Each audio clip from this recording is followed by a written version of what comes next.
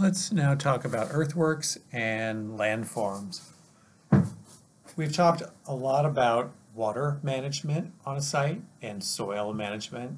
We're trying to slow the water down so we reduce erosion and we don't lose our precious soil and its nutrients. How we do that, we've talked a little bit about, and we're going to review some of that, but go into more detail in this lecture. So earthworks are moving the earth around, the soil, the subsoil, creating structures and forms on the surface of the land that slow the water down, store it, sink it, store nutrients and sediments, and reduce erosion. What are those forms that we create, the landforms that humans can do to manipulate and tweak the soil back into a positive regenerative trajectory? You're looking at a picture of the Loess Plateau in China. So Loess is sediments that have been deposited by wind, and here was a very windswept, eroded, and degraded hillside that was formed using large-scale machinery, tractors, to create these large terraces.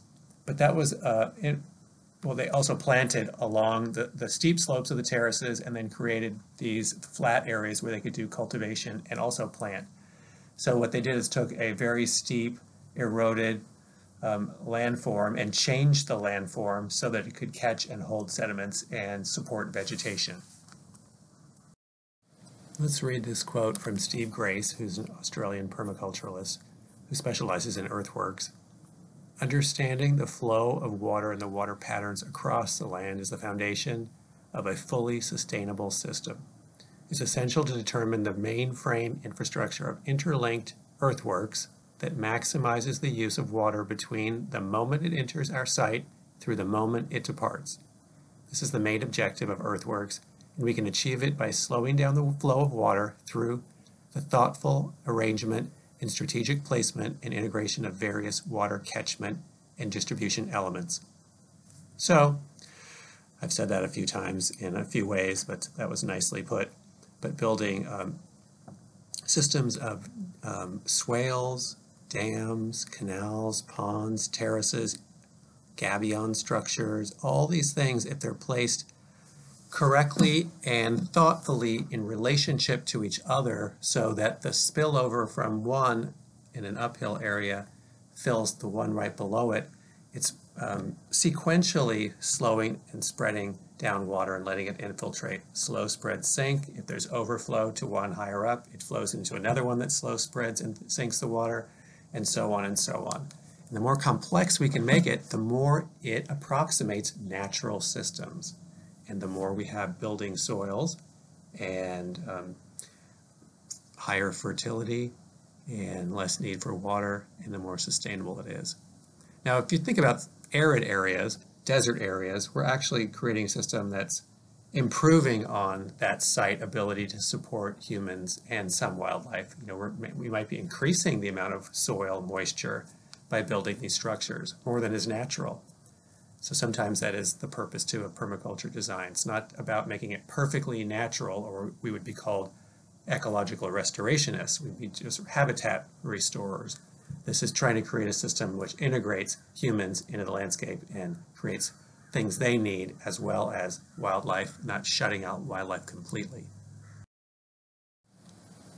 And on any given piece of land, we are trying to make complex the line of movement of water from the source to the sink.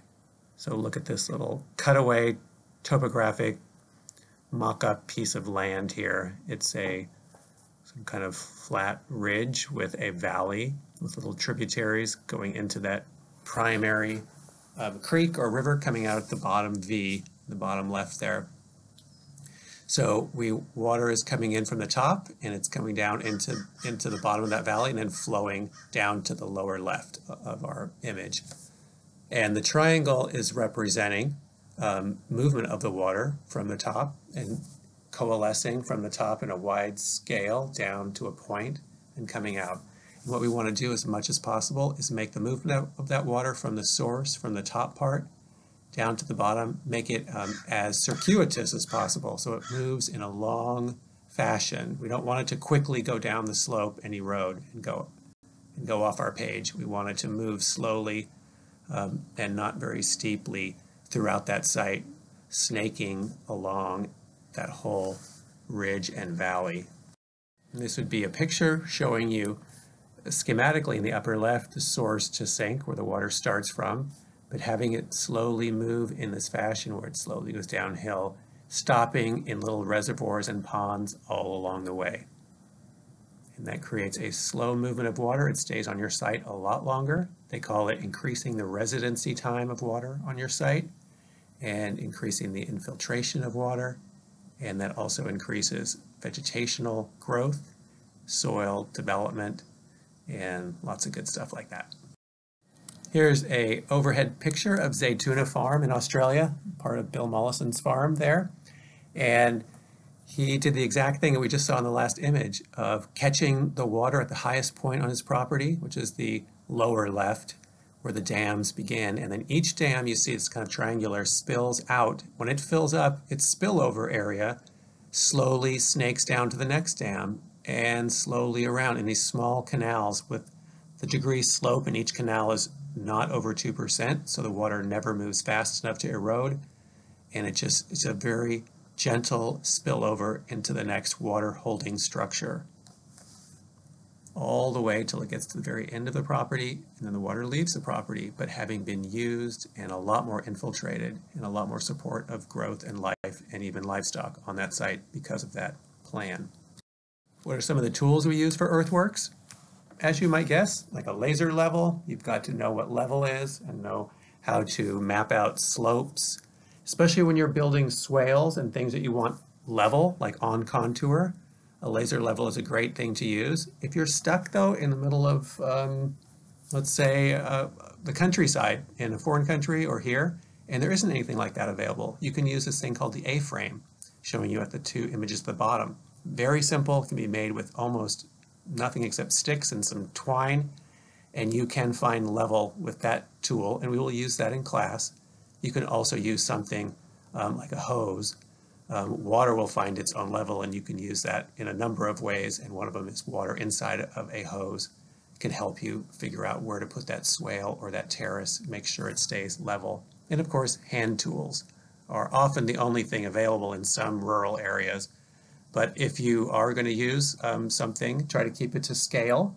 And bulldozers sometimes are appropriate for pointed, limited time use, but to go in and do the major restructuring, building a dam, a pond, a large swale, get them in and get them out, and you won't have to do that again, sometimes ever.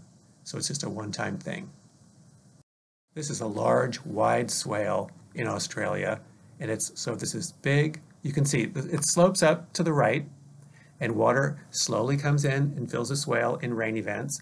And the berm is on the left-hand side, so you've got the lower on the left, and water's flowing in from the top on the right, flowing into the swale, the ditch part of the swale, and then held in there by the berm on the downhill side on the left. That water is not flowing any direction, it's just sitting there. It's a long, level pond on contour, so it wraps around the contour lines of that slope. And there are a series of these, you're only looking at one of them, so water never moves too long across that slope before stopping and slowing down, spreading out and sinking in. Permaculture design often talks about this. We go from large-scale patterns down to the details of how to use those big patterns to make the function at the small level just what we want. So from patterns to details, that's how some designing works too, even in clothing design. In urban design, you look at the big picture functions, if you're planning out streets and accesses and things like that. It's not that different, but we're just talking about earthworks today, so you want to look at the big scale patterns of water movement to know how to do the small scale elements that can mimic a pattern that you want and create the function that you want at the end. And how you're able to blend a number of functions goes like this. So first, look at the patterns of water on the site and think about how you will want to manage that water. 2, You also cannot neglect access patterns. How do people get from one place to another? How does livestock move from one pen to another? Those things are important because they're a little less flexible. Sometimes you have to make sure those access to things is going to be in place before you design your big swales, for example, across a site. You still have to have access across those swales, but with your livestock or your animals and the people too. So water patterns are the primary thing that dictates your design. Access patterns need to be also considered, and then structural patterns, which are just where the dwellings and things like that are. But I'll go into more detail in just a moment. Let's first dive in a little deeper into water patterns. So as you've done, observing the flows, directions of water on the site, where are the high points where water enters the site. That might be from the sky in precipitation. It might be from a spring, it might be from runoff. And what are the low points? Where are the gathering points of water? Where does it tend to pool and puddle? Are there pre-existing water elements on the site? Flood zones, dry zones, dispersal patterns like alluvial fans, a place where the water slows down and really spreads out. Look at the topographic features of the site, the contour lines. Find a topo map if you can, but then also look at the site. Where are the valleys? Where are the ridges? Where are the dry areas, wet areas?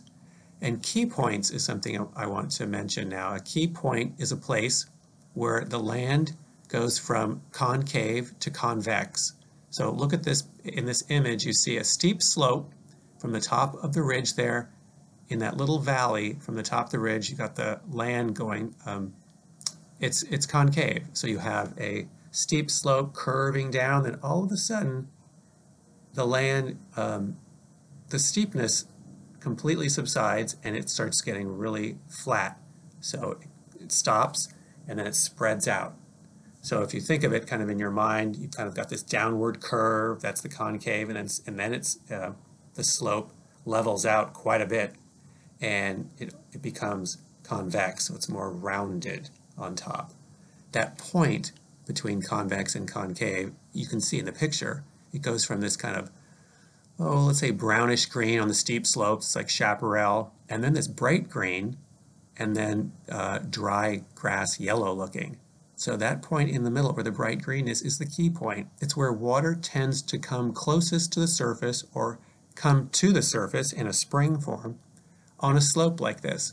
So those are really important areas to think about. That's a prime place you would want to catch water, the key point. When it comes out, it comes to the surface. And that would be a great place for a little dam or a catchment basin, or where you would start your system of swales to catch the water. That's the highest point that the water comes to the surface on this particular piece of property. Another important thing to consider are access patterns. The roadways and walkways on your site, make sure there's good access between all different elements and points of importance, like crop fields, the dwelling, animal pens, to and across waterways as well. Next, consider the structure locations and patterns. Where are the houses, dwellings, classrooms, sheds, animal pens, buildings, dikes, levees, swales? Where are they located, and are they positioned in a way that they will have reciprocity with inputs and outputs of each other, feed critical other elements, etc. So you want to think of that overall pattern as well. So you've got the water, the access, and structure patterns. All of those need to be seen kind of from a big picture, way high up in the sky view, making sure they all work together and provide what is needed.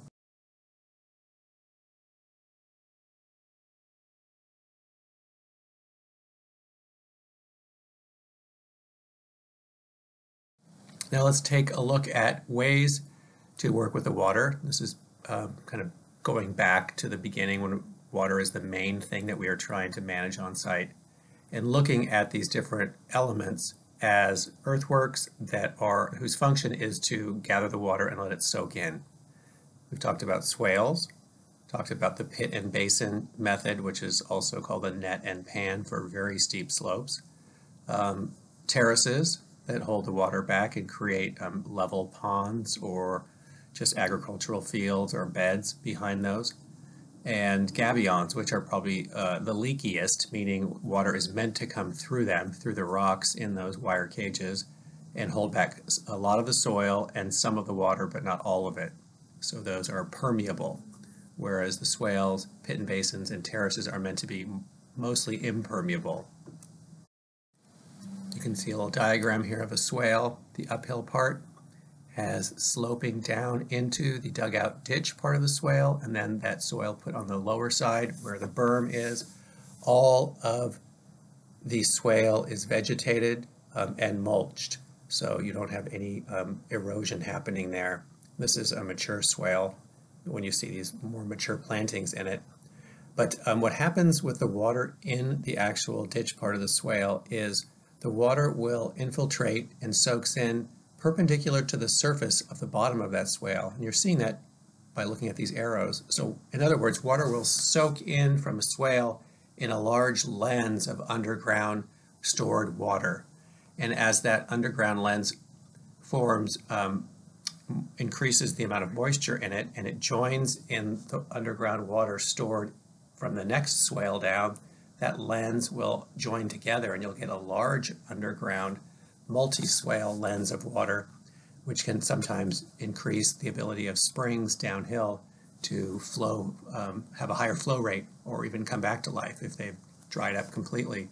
So swales are another water, a function of soaking the water in and nutrient collection as well. More detail on the pit and basin. On the left, you're seeing a picture from the Permaculture Designer Manual, and it's showing you with an elephant in the picture. This is a type of design of a pit that would be used in a long linear fashion in a dry climate, also one like you're looking at like in Africa, somewhere where they might not have any wire fencing available, and you want to keep some wild animals out of your vegetable beds and gardens. You can dig a deep pit, plant in it, the humans can get down in there, and that can collect water, because in an arid climate you're going to have more water collecting in the low spots, and also nutrients collecting down there too. Wind-blown sediments, water eroded sediments will collect there, so it improves the soil in your pit for your crops, and it also serves as a dry moat, keeping out wild animals that cannot scale the steep sides of the pit. On the right, you're seeing a banana circle. That's another water soaking function type of pit or basin, and it's like a circular mound with bananas planted and other herbs and medicinal plants along that mound, and in the center is dug out a pit where you can throw green waste, and here they have a shower on top in the middle of that green waste center that can be put there, and the bottom can be lifted out if you want to put some stuff under it, but it's a way for water to be reused and meet the needs of the plants around it, and a place for green waste, and just an overall kind of nice little tidy design. I've seen these done, and I've done one in Africa that put out right outside. It doesn't have to be Africa, but it can be any place tropical, but right outside the kitchen. So where people tend to throw their old dishwater or cooking water, sometimes they just throw it out the window or out the door or nearby. But if you can put it into a place where it can help plants and grow food and create more composting occurring, all the better. Terraces are an ancient technique of nutrient and water conservation. They're done in a little different way than like a swale. So these are they're usually done with vertical walls holding back water or soil, but creating a flat, level surface for cultivation on the top, and done in this stepwise manner to be able to create cultivatable land on a very steep slope.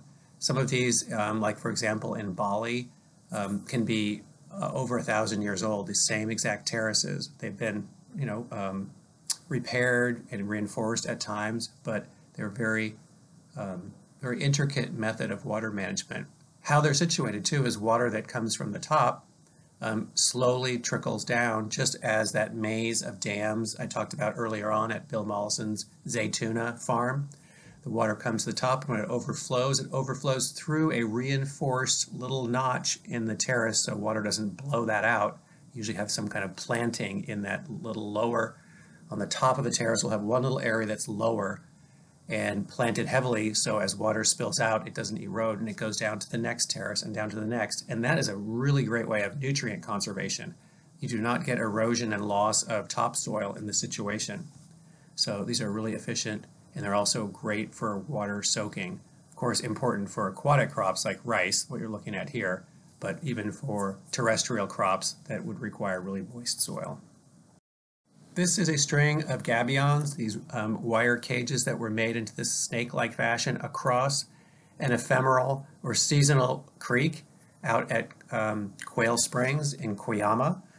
And so this also would be considered a water soaking function. So water comes down from the right in and hits this permeable, so to speak, dam, and sediments and water build up behind that. Some of it comes through and some of it soaks in. So it is slowing the water down. And whenever you slow it down, you get more infiltration. Gabions can also have a soaking water function. And this gabion here in the desert is just simply a rock wall, which would have the same effect as a gabion, just no wire cages around it. And it's considered a gabion style dam. Then there are other elements, earthwork types elements, that are meant for displacing water, moving it to different areas, not just stopping it and soaking it in. Drains, you have sometimes pipes that are used as drains, spillways, like I mentioned with the terraces, and benches cut out for house designs, roads, like a big berm that someone could actually drive on the top or put a house on the top. It's up, what would be called on an earthworks bench, as a level top and steeper sides.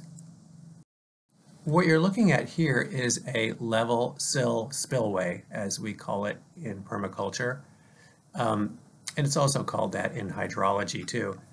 You have a swale here, and that is that waterway that you're seeing. And then to the left center, where the grasses are planted, is the berm part of the swale is lower. So it's one section of the swale's berm that is lower. So if that swale fills up to that level, water will spill out in this one directed area where you have plantings of grasses and other things that reinforce that area. So as the water spills out, it doesn't erode it. Because you can imagine if you just had one little area and it wasn't reinforced, once the water filled up in the swale and it started going through a little narrow notch that wasn't reinforced, it would erode that area quickly and you'd have a big blowout. So that's what a level sill, it's like a window sill, kind of, a little bit lower than the rest of the berm. And what we're doing is we're telling the water where, if it's going to overflow, this is where it's going to overflow. We don't want to just let it fill up on its own and find the weak point in the berm and blow that out. So that's what a spillway is. Drains can do this purpose too. You could have a pipe, kind of like in your bathtub. You get up to a certain level in your bathtub and there's that drain to make sure it doesn't get too high. The same type of thing can be done in a swale or any kind of water holding feature. And here's an example of one of those pipes that can be used as a drain as this small earthen dam on the right fills up. Oh, excuse me, it's actually a swale, not a dam. As that fills up, it will get it to a certain level and then go through the drain, which exits. On that picture on the lower left is the exit part of that PVC pipe that goes right through the berm of that swale to make sure it never gets too high. And again, if it did get so high that it got to the top of the berm, the water would find the lowest spot and start running out that way and quickly cause intense erosion and a blowout. And then there are earthworks that are meant just for holding water, dams, ponds, and canals. And canals are also meant to displace water, move them to another spot. And remember all of this, I mean, when you get into these earthworks, a lot of it gets pretty technical. You'd need an engineer, if not just an earthworks expert, like a backhoe expert, who knows how to build these things. So our job as permaculturists is to design the system, and the technical details when you get into structures like what you're looking at, like a small dam. You don't have to know everything. You just have to have the ideas and the design, and other people will know what to do. For example, I was told this story about this dam built at Zaytuna Farm by my colleague, Daniel Para Hensel, who I teach this class with regularly. And he interned there at that farm in Australia for 6 months and watched dams being built. And we would design them and think about them, is what he said, where they should be placed according to where the water is flowing. But then the backhoe operator knew everything to do to implement that idea. So our job is not to build it, but to design it. And here is one of those dams at Zaytuna. This one is an older one. In the background, you can see the green trees on a green berm. That is the dam part of this, and we're standing at the uphill side. But it's all grown in. This is an older one, vegetated, and really serving its function well. A picture of making a new dam at Zaytuna. And a very simple dam made with hand tools. This is near Ojai. And you can see the little earthen berm made on the downhill right side that holds up the water from this very small creek on the left side. But the creek doesn't run all year long, so this really holds and soaks the water in and helps the system around here be more supportive of vegetation. And let me just talk through a little bit about landform reading and the introduction to that. Some of you may have experience with this if you're backpackers and you like to, orienteer. But some of the things that you'll have to think about when you start to do designs are topography and understanding how to read that and what that means on the ground for the plants, animals, water, etc.